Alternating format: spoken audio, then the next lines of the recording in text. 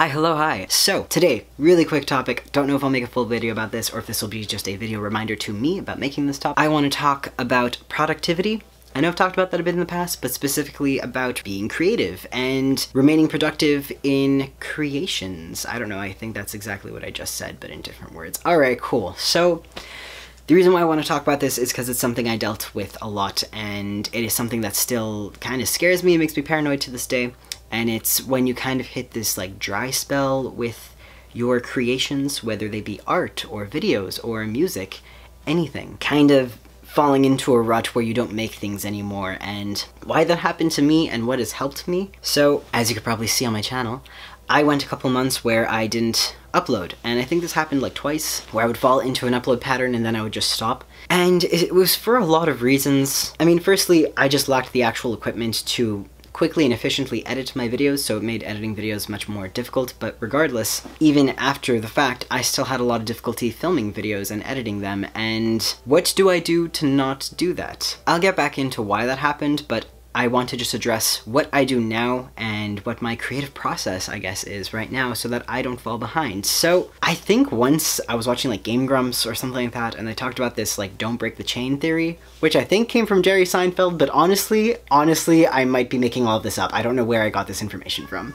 Anyway, there's this like don't break the chain theory, and from what I remember, if it was Jerry Seinfeld that I heard of on Game Grumps, it was that he writes a joke every single day of the year, and the idea is by never breaking the chain, you never stop being productive. And that really resonated with me in a lot of ways. That's all I know about that theory, so I'm just gonna go off on why it applied to me. It made me realize that when I go long periods without making something, not only does anxiety set me back, I think it is just anxiety, but it just starts to feel like impossible. I realized that it's not that editing my videos is particularly difficult. Part of it is almost self-loathing and perfectionism. I don't like rewatching my videos, especially if they're older, because you learn something new every day. And every day I learn new ways to say things, and I'm better than I was the day before, and then if I go back and I edit a video that I filmed like a month ago, I'm like, oh man, I don't like the way I said this, I wish I could say this differently now. But then it's like, well, I don't want to refilm this because I already have all these other videos to catch up on. And then that's just the cycle. The cycle is, well, I have videos filmed that I should edit, but I can't edit them because they're so old, and then now I don't remember what I was saying in that video, so like, usually if I film for like 20 minutes, I could cut that easily down to like a 10-minute video because I know where to skip over things. I know where I'm rambling, I could remember what's in the video, I don't need to watch it through again.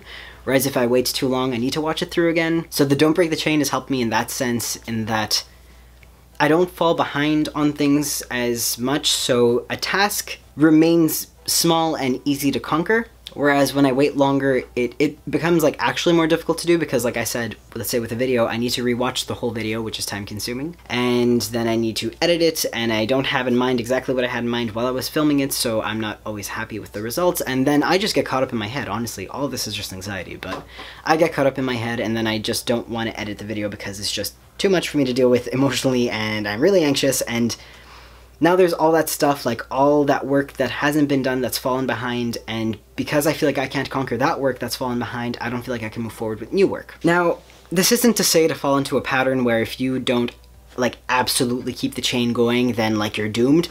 Not at all, because then that's also counterproductive.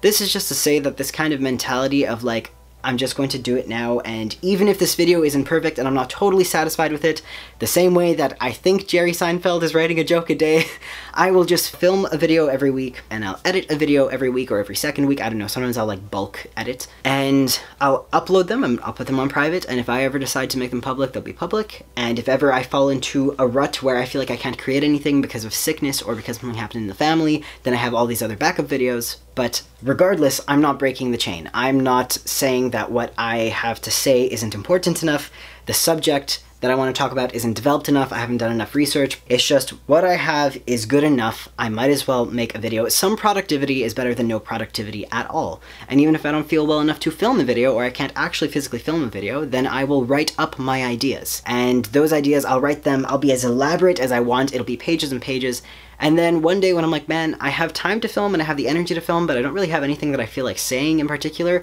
I'll go back and I'll read those notes that I've written at times where I had really good ideas to film, but I couldn't actually film. And then sometimes in reading those ideas, it'll give me something to make a video about on a day where I otherwise wouldn't really know what to make a video about. And sometimes I film videos that are never gonna come out because sometimes I'm just rambling like I am now. Will this video ever go up? Who knows? Sometimes I film videos like this where it's not super coherent, and then I rewatch the video and I'm like, well, there are some good ideas in there, but I don't like this video at all because it doesn't flow well.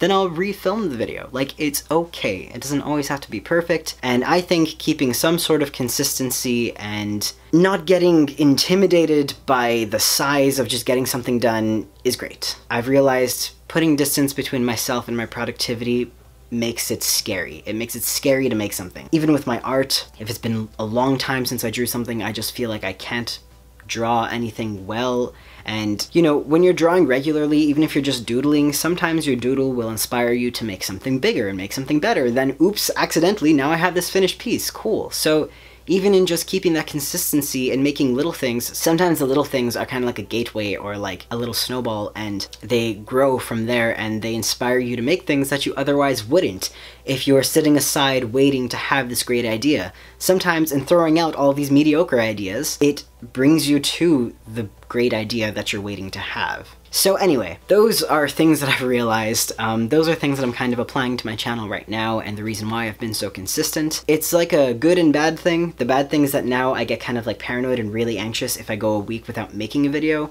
I get really scared. Even if I know I have videos lined up, I'm like, well, I edited all this stuff. Like, I literally have enough videos for the next 2 months. I know from experience that I could get to the end of those 2 months and I just won't have it in me to make more videos, and I don't always understand why, but I'm understanding now that part of it is just anxiety and lack of self-confidence and feeling like my ideas aren't good enough. So yeah, that's it.